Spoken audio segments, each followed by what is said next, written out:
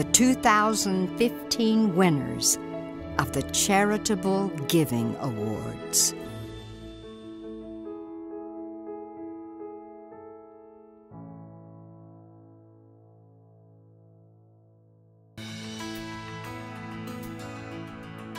When I moved to Greenville in the early 70s, it was not the Greenville that we're enjoying today.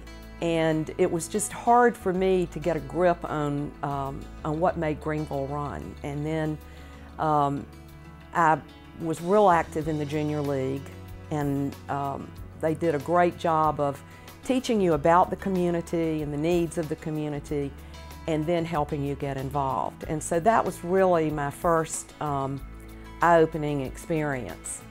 And then from that, I served on a number of different boards in Greenville, and was asked to serve on the Community Foundation Board. I was honored to be asked to serve, and it was just another eye-opening experience, a different side of Greenville.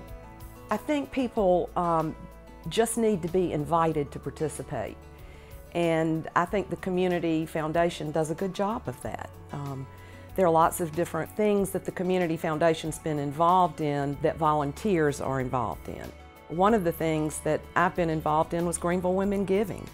It's taking a group of women and together working to educate ourselves about the needs in the community, and then together deciding how to put our money into those things to make a difference in the quality of life. She has an innate sense, I think, of just knowing the right thing to do. We have a saying, at least some of us within Greenville Women Giving, we say WWHD, what would Harriet do? Because she always seems to know the right thing to do and how other people might be feeling in a situation, and is so sensitive to that. She's a very key person in the community in general, but for the Community Foundation, she led us through a period of unprecedented growth. We went from about 30 million in assets to 60 million in assets during her tenure as our board chair. I love the Community Foundation, and I've enjoyed my work with them. And